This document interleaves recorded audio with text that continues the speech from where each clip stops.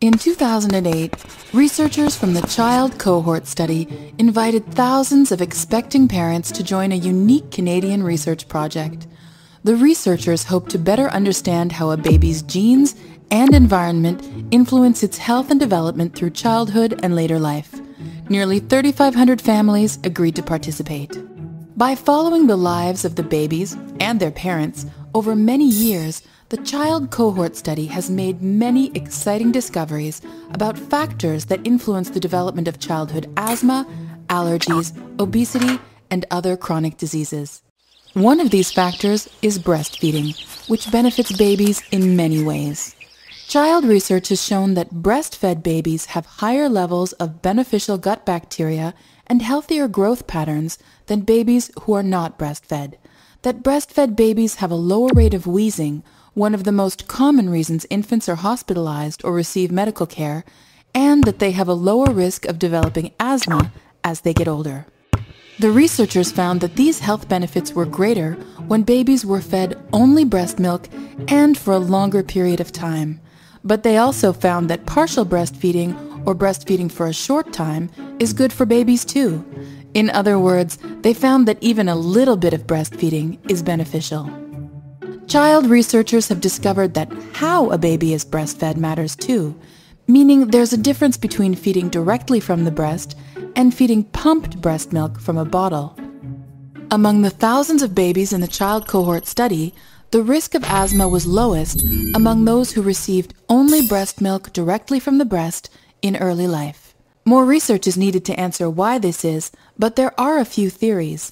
One possibility is that babies may develop stronger lungs through the physical act of suckling at the breast.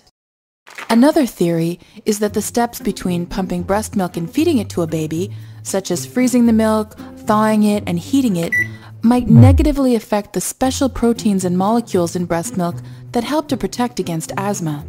While direct breastfeeding seemed to be the most protective against asthma development, pumped milk still contains many beneficial components for babies. Child researchers are also looking closely at the hormones, sugars, bacteria, and special nutrients found in breast milk. They've found that certain hormones may help prevent obesity in breastfed babies, while specific sugars may help to strengthen a baby's immune system and reduce the risk of developing allergies. They also found that beneficial bacteria may be transferred from mom's milk to the baby, helping to protect against infections and illnesses. This research also shows that, just like fingerprints, breast milk is unique to each mom and baby. The composition of each mother's milk depends on her genetics, diet and lifestyle, her baby's age, and their shared environment. Understanding the role of breast milk in child health and development is challenging because it involves many biological, environmental, and social factors. But child researchers are up for the challenge, as there are important questions left to answer, including: how does breastfeeding affect other aspects of a child's health and development, like blood pressure, behavior, and brain development? Can a mother's diet while breastfeeding help to prevent allergies in her child later on? What's the best way to pump, store, or feed breast milk if babies are not breastfed directly? How can the health benefits of breast milk be provided to babies who are not breastfed? How can policymakers, employers, and society make it easier for mothers who want to breastfeed? While CHILD has already taught us so much about the science of breastfeeding, they're hard at work trying to find answers to these questions too.